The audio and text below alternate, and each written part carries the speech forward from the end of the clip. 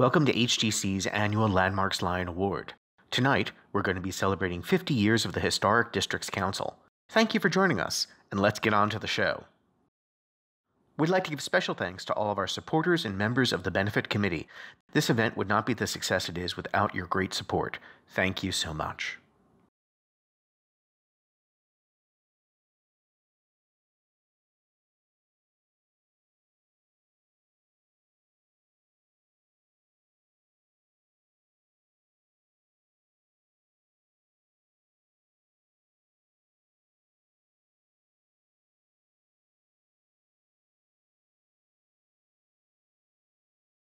Hi there, welcome to the HDC Landmarks Lion Award for 2020. My name is Greg Young. And I'm Tom Myers, and we are the hosts of the Bowery Boys New York City History Podcast. It is our honor to be your virtual hosts, or MCs, this evening for today's Landmark Lions Awards. It's also an honor because this year's special. It is the 50th anniversary of the creation of the Historic Districts Council. For almost 14 years, Tom and I have produced podcasts relating to New York City history. Of course, many subjects which cross into the objectives and purposes of the Historic Districts Council. Yes, in fact, earlier this year, we even did a show about landmarking. We are here, thrilled to be on the stage of the famous Bell House in Gowanus, Brooklyn. But Greg, we're not alone, because we are sitting on a stage being looked at by a live studio audience. What was to become of a city like New York that was packed with tight streets and historic structures? Well, fortunately, there were people here in New York who thought that those places were worth fighting for. And one of their first major achievements, of course, was the passage of the 1965 Landmarks Law.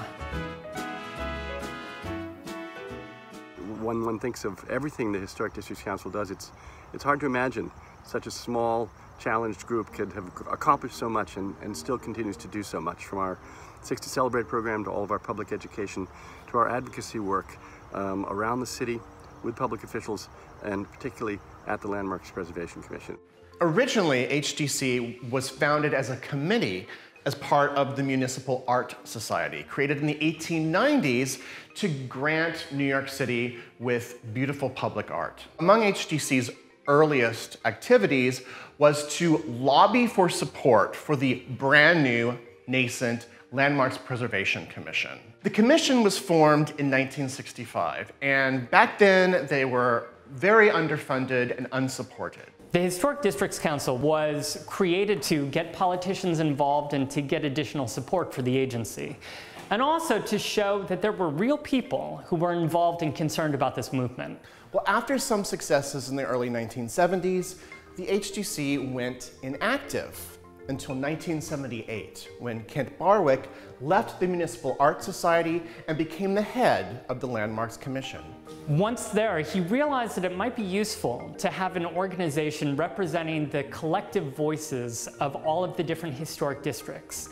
And so he asked Joe Rosenberg, an activist from Brooklyn Heights, to revive the old committee.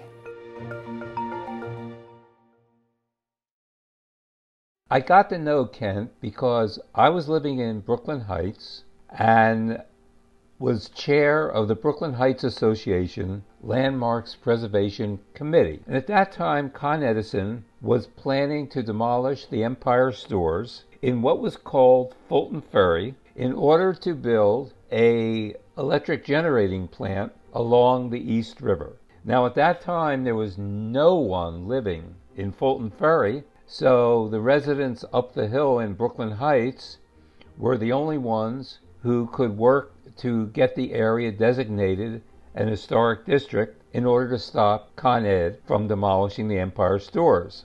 So we were working with Kent and the Landmarks Preservation Commission on that project, and Kent asked me if I would reactivate the Historic Districts Council under the auspices of the Municipal Art Society. We did it. The Municipal Art Society supplied the staff and the funds. I was very impressed with Kent because he was chair of the Landmarks Preservation Commission, and he wanted to reactivate an organization that could very well and did become a thorn in his side.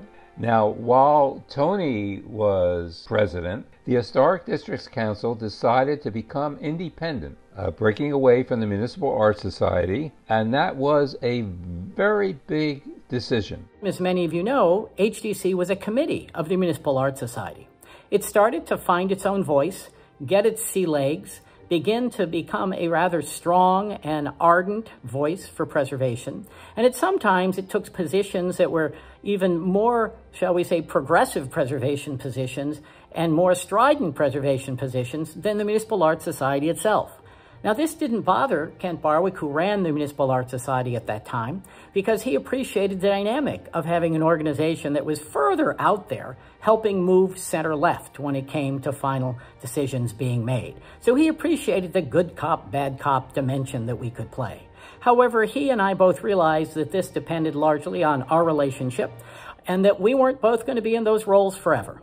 So we decided it made sense for HDC to finally go out on its own as an independent organization, which it did. Shortly after that, there was meetings. Joe was coming to them for a little while, and the effort was to find a space, and then Landmark West said, share our basement, which was very helpful. Leaving its cozy quarters in the garden flat apartment Landmark West office, it moved above ground to the second floor of the Neighborhood Preservation Center. And there it had the ability to be much more public, convene more, meet more with people, and really get, I think, another level of visibility and effectiveness. And that's how we started. My first job in preservation was at the New York Landmarks Conservancy. And the first assignment I had from the boss, Larry Beckelman, was to go to a gathering of folks to talk about charter revision. A bunch of preservationists from neighborhoods all around the city had gathered to learn what they could about the process, the hearings, and the challenges. A guy named Tony Woods stood up, I remember, and he was full of worry about what charter revision could hold for the city and for preservation in particular. And I was sent home back to the Landmarks Conservancy with a list of people who were on this thing called the Historic Districts Council Board. I don't think I'd ever heard of them either, but I started going through the list and calling everyone to bring them out to the hearings so that preservation would have an ear and a voice at every hearing in every borough. Franny left the Conservancy and said, I will be the executive director and I will have to raise my own salary. So when the Districts Council HDC started to talk about professionalizing with an executive director and grow from the position of a committee, which is how it had started, I thought I would take on the challenge. I followed Eric Allison and Tony Wood as HDC's third president in 2000. One of our first jobs was to hire a new executive director, and the search committee I put together found Simeon Bankoff, who's now famous as the voice of HDC. We quickly formed an administration committee so that our talented board members might have a greater voice in decision-making. HDC has grown enormously since I first came to know it on 67th Street, and now it is a citywide advocate of some renown. An accomplishment was rebranding HDC through the gifts of Roger Byram, whose company Addison gave us a forceful new public persona. It's been wonderful to see HDC grow over these past 50 years. I think, however, HDC is going to be called to play an even greater and even more important role going forward in the next 50 years. Hi everyone, welcome. Thank you so much for joining us this evening. This is a really special time for HDC. It's in addition to our 50th anniversary, it's also actually my 20th anniversary as the executive director, so I'm really pleased to be sharing it this evening with you. So I thought that what would be good to do would be to have a little drink in celebration. Now, ordinarily at HDC's Lions, we have the cocktails beforehand, but now we're gonna have the cocktails during it. this is a special occasion. I'm going to be making a Negroni. Forgive my hands. You should be using ice tongs, but frankly, who's that coordinated? A Negroni is a gin-based cocktail. I was thinking about making a Manhattan because that would be a little bit more on brand, but I've been reading Bernard DeVoto's The Hour, and he claims that whiskey and vermouth cannot meet and part friends. So, in deference to him, we're making an Italian-style Negroni, which is a 1-to-1-to-1 part. So that's 1 part gin as your base spirit, 1 ounce of Campari. Campari is an Italian digestif. It is a slightly bitter liqueur, but does wonderfully for Americanos and for Negronis also. Works very well in mimosas.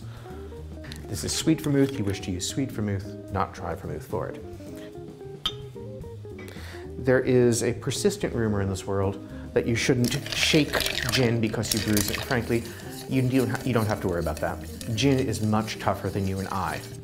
Now, we're also pouring it into the classic Historic Districts Council wine glass, well known for many of our events, like the Grassroots event or our board meetings.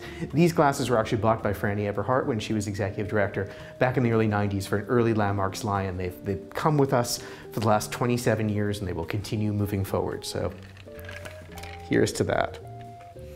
And here you have it, a Negroni. Thank you so much for joining us this evening. New York wouldn't be New York without you. Cheers.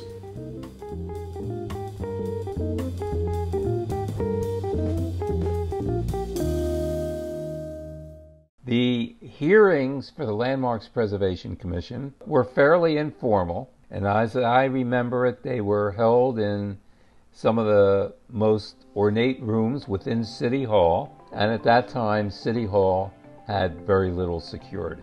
There was no single spokesperson at that time for the Historic Districts Council. Generally speaking, Ed Kirkland and Jack Taylor went down to testify. I joined Public Review.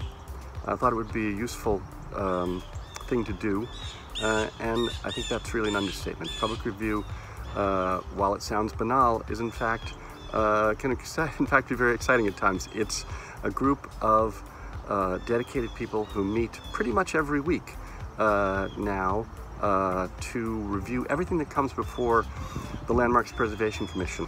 It's important, I think, that the public has a role in what gets designated and how, once something is designated, it's treated. We've done a great deal at Public Review over the years, and it's one of the very satisfying things about being involved with the group is that as you walk around New York City, you can see tangible effect of what we've done, what we've advocated for, and in some cases what we've advocated against. There are some really terrible ideas that have been floated over the years, and we've helped through strenuous argument to prevent some of those. I think most recently we were shown a terrible proposal to change the copper roof of the Bush Tower on 42nd Street, the great Helmley and Corbett early skyscraper, to a fake roof, a plastic roof that was painted to look like copper. We didn't understand the motivation of it other than maybe just cheapness and pure greed. And we fought very strongly, we advocated very strongly that this important building deserved real materials, real craftsmanship, and a real roof. And the commission agreed with us and sent them packing. We would meet on Friday mornings, the Friday before the commission hearings, at the public hearing rooms of the Landmarks Commission, and we would look at very large, oversized, cumbersome foam core drawings for the projects. Sometimes it seemed like I was herding cats because it was a group of very, very smart, very opinionated, and sometimes very critical people who were part of the committee. People like Terry Slater, Christabel Goff, Jack Taylor, Christopher London. I was the co-chair of the Public Review Committee for many, many years with two very special and lovely friends, Jack Taylor and Terry Slater, amongst others, who helped us deliver a review of all the items that came up before the Landmarks Preservation Commission and give lively testimony conveying our point of view. The Historic Districts Council really played a key role for those districts that don't have their own advocacy groups. So while neighborhoods like Greenwich Village, Upper East and Upper West Sides, and Brooklyn Heights had their own staffed organizations, most districts did not. So our dedicated public review committee, which I manage every Friday, we look at all applications in all boroughs. And the reason that's important is because not every neighborhood is fortunate or privileged enough to have a preservation staff. So we're often the only ones advocating for neighborhoods who don't have a preservation staff, like this one in Bay Ridge. I would usually spend most of my day at the Landmarks Commission, public hearings, and would read the commentary for the Historic Districts Council on projects. And I think there are many times that, you know, the comments that the Historic Districts Council made a difference in terms of what the commission ended up deciding. The Public Review Committee looks at all the applications to landmark buildings and buildings in historic districts that come to public review before the Landmarks Preservation Commission. I thought that having a say in whether those applications are appropriate was an important function of preservation, so I wanted to participate in it. I still think so, and I'm still on that committee. There's no question that the C of A program, which is a program that board members have dedicated themselves to be at the Landmarks Commission, to see what kind of changes are being approved or accepted, to weigh in on them. It has been a phenomenal kind of contribution to preservation, and I think we know that the Landmarks Commission has very often appreciated the feedback from HDC. Not always, but the vast majority of the time, I think we've done a wonderful job. The HDC Boundaries Project, an initiative that compared community-based historic district boundaries to those ultimately designated by LPC. We, of course, found that the Commission repeatedly took the approach that less was more, but our approach was that under-designation served no one, least of all the communities who had worked so hard to get historic designation to protect their neighborhoods. LPC was very enthusiastic about the landmarking of the neighborhood and held their own meetings. I think they were really excited that this was a neighborhood that was outside of Manhattan, that had a really rich cultural history, really, a unique history, and strong community support. Historic Districts Council was able to provide a voice and to provide an advocacy role for those people and for those projects. Tom, who knew that dealing with changes to historic buildings was so complicated? They knew. I think everybody watching this knows that it's pretty complicated. Going before the Landmarks Preservation Commission to make a change to an existing landmark building is pretty late in the whole landmarking process. So how did we even get here? How do you even get to that part of the process? What comes before it? In the time that I've been involved with HDC, I've lived in 3 of the 5 boroughs, and wherever I lived, I always saw HDC really on the ground, empowering and inspiring people to take an active role in preserving and standing up for their community and the historic resources that give it character and are important to them. And I think they are especially strong in doing that. After designation, we faced other challenges that we hadn't expected. We thought, well, we're designated, we're safe, but we were not. The city planning and a private developer came forward with 2 ULURP applications, and again the Historic Districts Council helped us with an amazing campaign that we were supported by David McCullough, Ken Burns, the communities of Fulton Ferry Landing, Vinegar Hill, as well as our own. It was real eye-opener to me to know that there were all these people in all of these neighborhoods all over the city who cared so deeply and would step up to the plate. HDC became involved with Addisley Park when Greg Mays and other Addisley Park Civic Association or civic organization members reached out to HDC and asked us about the possibility of preserving Addisley Park through landmarking. They were concerned about a major proposal to demolish the Veterans Hospital on the edge of Addisley Park, and this also raised the discussion of preserving Addisley Park itself. Thanks to HDC, the group I co-founded in 2004 continued to campaign for the designation of additional historic buildings in North Brooklyn, including the Domino Sugar Factory and the Eberhard Faber-Pencil factories in Greenpoint and many others. So East Midtown is a really interesting case because Mayor Bloomberg wanted to rezone East Midtown, and this sort of came, if I remember correctly, rather suddenly. And although we, had an idea of the buildings we wanted protected in that area, I don't think we'd been quite as deliberate as we could have been. And so when this sort of thunderbolt fell, we organized a task force, the East Midtown Task Force. I think Jack Taylor was in there, Penelope Barrow was in there, a number of other people, and we said, let's just mobilize and see what we can do. The Civic Association was and is incredibly active, and many times I think this is really what really moves preservation forward in neighborhoods, when the Civic Association or the local community is incredibly involved. That's, I think, where you see the most success. Hello! On one of the murals of the Empire State Dairy buildings, which was landmarked in 2017, and I'm here today to congratulate the Historic District Council 50-year anniversary.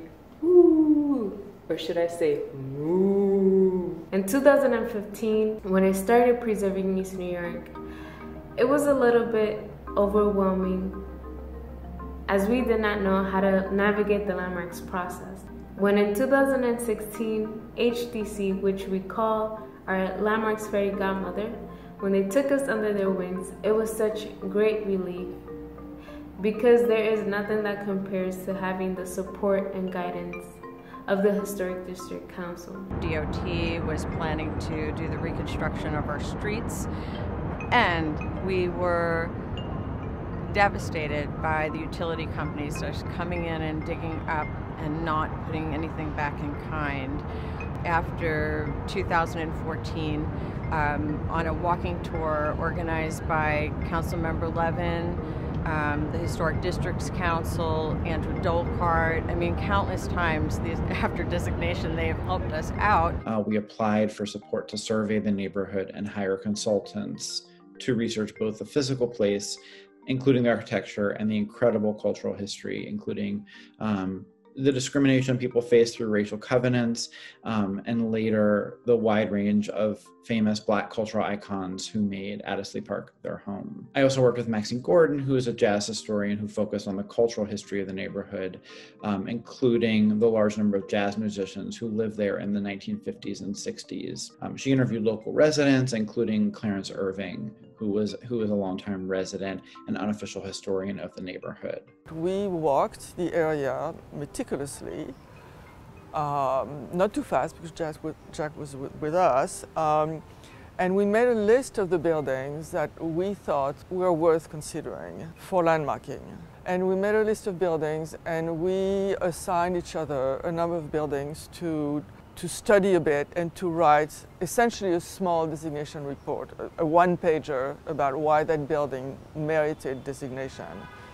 And we sort of went back and forth, and we had a pretty comprehensive list of buildings. And then we thought it would be good to collaborate with the other preservation organization, and we organized a meeting with Peg Breen of the New York Landmarks Conservancy, and then after some negotiation and some discussion, we agreed that we would write a single letter to the Landmarks Preservation Commission, asking them to look at this area carefully and to consider a number of buildings for designation. And then I think we individually, each organization submitted its list of buildings, which was pretty much, which overlapped in mostly, but there were some slight differences.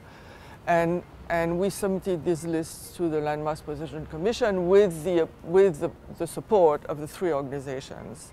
Another area that I think is really important is the 6 to celebrate. Now that we're spending more time at home and in our neighborhoods and boroughs, it's essential that we protect what's around us. We're the organization that has provided over 40 neighborhood guides to the city and has virtual tours coming directly to you. The fact that we've now been able to sort of help give a leg up to groups that are trying desperately to figure out how to protect their communities. And that's a vital role as well, and a role that no one else is involved with. My story in terms of preservation is very simple. I got into historic preservation about 5 years ago due to all of the development that was going on in the neighborhood of Mott Haven. It's great to participate. This is the 25th anniversary. Mott Haven was chosen as one of the 6 to celebrate. And when that happened, it brought tremendous attention to the cause of preservation in the South Bronx. Well, as chair of the designation committee, as you know, we did, this was under Leo Blackman, who was then president, we invented the 6 to celebrate. And I have to give credit to the members of this committee. There was Penelope Barrow, there was Ed Kirkland, I think, there was Anis Auld. And what was interesting is that the staff person who was assigned our committee was Nadeja Williams. And she kept pushing. She said, you know, what's your mission? What's the designation committee's mission? What is it you want to do? Because HDC does, you know, push designation. So what is it this committee is doing? And so we thought that we could be proactive, since our strength is really the neighborhoods themselves, you know, and advocacy in the neighborhoods themselves. I thought that instead of individually HDC itself going after designation, I thought that we could call upon these neighborhoods to come to us and say, this is the effort that we're trying to engage in, this is what we try to accomplish, and that we would help them. You can begin to see a few more residential buildings, and it's really a motley mix of different types. But tide mills were some of the very earliest forms of industry and commerce. Welcome to 47th Street between 5th and 6th Avenue. And this block is very unique because it has your basic brownstones across the way, done in the early 1900s. And the 6 comes because we didn't want 5, because then we'd have to have 1 per borough, so we were strategic about that.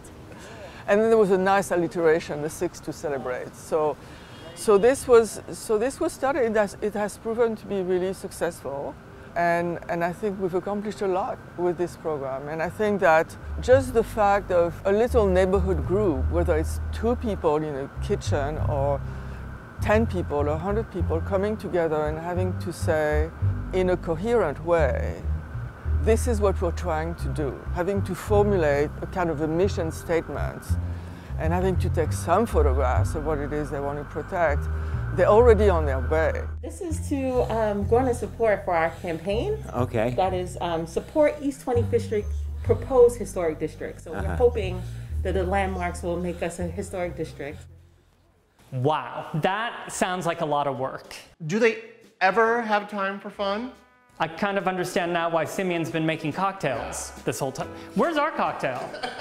One of the ways to bring people together and to build a community is to actually host events and kind of get people all on the same page and involved. In fact, we were actually honored right here at St. Mark's Church with a Grassroots Preservation Award back in 2018. Right outside that window in the churchyard.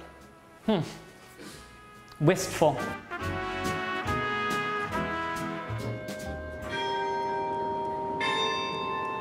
The only thing that is constant in New York City is change. New York is, and always has been, in a state of perpetual transformation. And I wouldn't have it any other way. But as our city changes, rising to meet each new challenge that we face, we have a responsibility to make sure that the history of our great city survives. I always believe very strongly that those of us who are practitioners and those of us who study the material science also should understand the why, the social reasons, the cultural reasons, the historic reasons, why something works, doesn't work, why something's popular, why something comes into fashion, goes out of fashion. And terracotta is really a wonderful example of that. The preservation field is moving more and more towards recognizing sites of cultural significance and not just great works of architecture. We've been able to build these relationships which really has been the key to our survival. We wouldn't have been able to last this long without making friends and developing that kind of relationship with the people in our communities. It is absolutely shocking what happens when you don't have people fighting. So you need people there fighting, and 50 years of people fighting is a good thing. I can't wait to celebrate the 50th anniversary of the Historic Districts Council as we fight for preservation for the past 50 years, the next 50 years, and hopefully eternity. We also honored, of course, landmark lions, among them the very talented Joyce Matz, and the gifted counsel of the Landmarks Commission, Dorothy Miner, whose successful legal strategy won New York the Supreme Court ruling upholding the landmarks law. I'm always being asked, what is the place in New York that I love the most? And people think, oh my goodness, with all the buildings I go through in the neighborhoods, what am I going to come up with? A place in New York that I treasure, that's like asking which of your children do you love most. My favorite New York City landmark is Gracie Mansion. It's a wonderful late 18th century home. It is living history. I have always been astonished and delighted by Times Square. I think it's an absolutely extraordinary achievement because it's so American, because it's for everybody. The single place that I treasure most is my house, 157 Willow Street. Landmark buildings and landmark spaces offer us perspective, a sense of identity. They shape our experience, and most of all, provide us with an awareness that some things last longer than mortal existence. 89-90, we were cut 42%. And the recession happened, and all those new programs went out of business. Boom, done. Mrs. Hart never considered doing that. It was always such an important part of our mission, a feather in our cap. It's architecture, for God's sake. HDC really encourages people to engage in the process, and they give them the tools to do it, from incredible preservation training programs to just really being a community of preservation-minded people, where if someone doesn't really know where to start or has a question on kind of how to move past a roadblock, HDC has such an amazing network of not only professionals, but just fellow community advocates who are eager to share what they've learned and help others achieve the same kind of goals that they once had.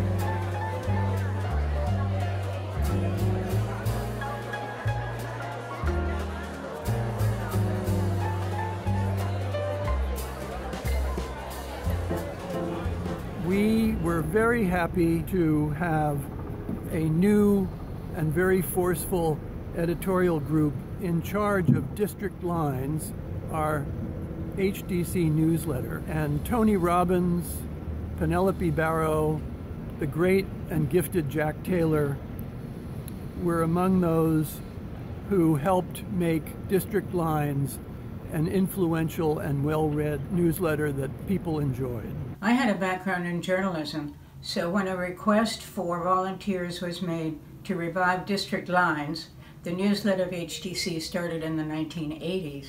I raised my hand and the job was mine. That was in 2002, and for the next 5 years, I was the editor of a 12-page publication that came out 3 times a year. With the help of the late beloved Jack Taylor, we covered subjects of general preservation interest, such as demolition by neglect, preservation facade easements, rezoning, and the rape of PS 64, along with the activities of HDC. Sometimes, though, when you're trying to protect a historic building, things can go a little wrong. The city won't listen to you. Real estate people have their own plans. City officials won't call you back. And sometimes you can't even get the attention of the media. So what do you do then? Well, what has HDC done then? I would say the things I'm most proud about are the early historic districts that we designated, with a lot of opposition. And one feels a sense of history and distinct sense of place on every single corner in Greenwich Village. That feeling, that sense of history and of place is what preservation is all about. Yes. It's what people like us fight for when we say we are preservationists. Because, make no mistake, we love Greenwich Village, and we can't imagine our city without it, but we needed to fight to preserve it, to have this wonderful neighborhood. And those districts are more than just buildings to be protected from demolition. They are the character and the spirit of our city, which is why we have to keep fighting to preserve the places that make New York City special. We live, as you all know, in an unparalleled time of real estate speculation, and we cannot just celebrate the successes of historic districts that we fought so hard to create. We must keep fighting and keep pushing for these designations across all 5 boroughs, not just in Manhattan, but across all 5 boroughs. The dean of the NYU Law School, John Sexton, who strangely insisted on starting every meeting by hugging us, had been in charge of pushing through a new law school tower that, among other things, would have destroyed Edgar Allan Poe's home and the important Judson houses, removing the important and historic view of the Judson Church Campanile Tower. In New York City, a lot of our economy is based around real estate, building new real estate, and as a result, we see our past getting forgotten, and anyone who lives in these old buildings that are part of this past being pushed out of our city. They're the ones who are going to preserve the affordable housing in our city that we need, because otherwise the city's just going to become a place for millionaires, and now that they're building housing for them, billionaires. And the rest of us need a place to live too. Together with a few other tenants of the building and preservation advocates, we launched a secret landmarking campaign from within the building. And from the beginning, HDC was a strong supporter of the designation and was so helpful to me, to my group, in learning about the landmarks process, just educating us on the procedures, and we learned a lot about politics through the process as well. They were immensely helpful in so many ways, offering insightful guidance in terms of strategy and making practical suggestions too for steps we should be taking. They gave me the idea of creating a postcard campaign to show the public support of the designation of the building. These ones, which were sent to landmarks, and LPC received over 500 of these in support of designation, in addition to petitions that were signed and many letters written in support of the building's landmarking, including one from Cass Gilbert's great-granddaughter. As we look to the next half century, our hope is that these spaces are returned to the public at use and help us restore an unexpected urban majesty and its surrounding neighborhood to their rightful glory. I know that the Historic Districts Council will be with us every step of the way. I want to thank our excellent staff, my fellow board members, and most importantly, you, our wonderful supporters. Your encouragement and financial support means everything to our built environment. You are all our heroes, our mighty collective lion. Thank you, HDC. Here's to another 50. Historic preservation played a big role in helping New York recover from the downturn and the problems of the 1970s. I think preservation is poised to play a similar role as New York rebounds from COVID and all the impacts that we've been experiencing. But there are also going to be a lot of challenges ahead, and I think HDC is the group able to meet those challenges, and we're all looking forward to it doing so. I truly believe for HDC, the best is yet to come. So happy birthday, HDC. Congratulations on 50 years of making preservation history, and here's to making the next 50 years of preservation history in New York City. In preservation, I think we need to do more to educate people to recognize those things. I mean, I think one of the great things that preservationists have done is, you know, I mean, when I was in architecture school, we all were thumbing our nose at Victorian buildings because they were so, you know, so much too much, you know. And preservation said, no, these are really, look at them, they're really good. And I thank them every day because really there is something to be learned there. And you can be smart enough to look at the right things and look for the right things. But when it comes to saying this building matters because it's beautiful and because it contributes something that connects to our architectural culture and it produces pleasure, it's very hard to prove. But I think HDC is doing a fantastic job, you know, and I think we haven't gone to sleep at all, but we have to sort of keep the energy going. But you're doing a good job. And it's raining. Thank you so much for joining us this evening. This has been a terrific event, and we're really grateful that you could spend your evening with us.